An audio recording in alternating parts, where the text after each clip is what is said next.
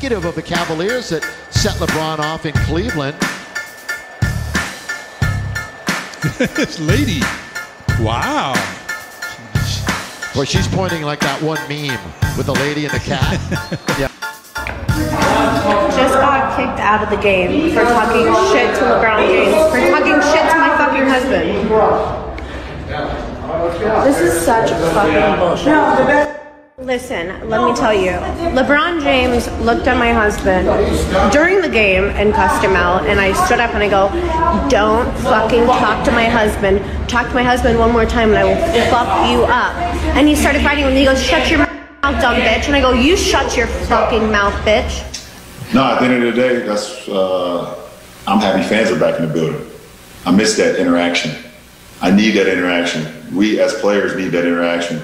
I don't feel like it was warranted to be kicked out.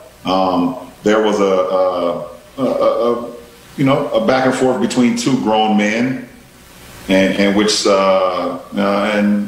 our piece. He said his piece. I said my piece, and then when someone else jumped into it and said their piece. But I didn't think they were, should have been kicked out.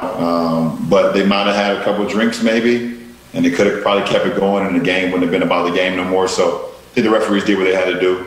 And it's fine. I don't think, taking down the mask or whatever the case may be at that point in time, would have harmed anybody but the people that was right next to her. I wasn't close enough to her.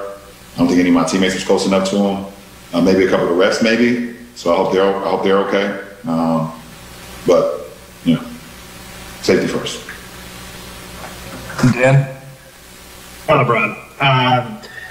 And you look like you about to ask me. You like you're ready to fire off. Well, it strikes me. It's as somebody you've said all year, like I want fans. I want to see fans.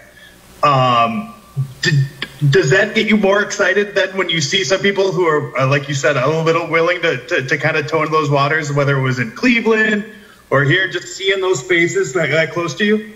Well, my guy tonight, he looked, I don't want to say he went overboard, but he went a little bit out of bounds, too close to comfort for me.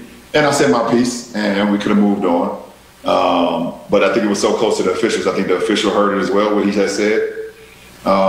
And it kind of got blown out of proportion. There's just like sometimes on the floor when two guys get into a scuffle, or get into a little like jostling, and the refs come and try to break it up really fast, and it looks like it's bigger than what it really is. That's what it pretty much was tonight. But the difference, we're on the court and we're not having any alcoholic beverages. So they might have had some alcoholic beverages on the side, so that it made them feel a little tougher than what they really are, I would say. But to be clear, you were happy. You were happy that this happened, though, right? Like you enjoyed this. Who, me? Yes. I love our fans. Laker Nation and everybody else that's against Laker Nation. It just feels better. Fans in the stands is just better. It's better for everybody. Especially on the last game of a 14-day road trip.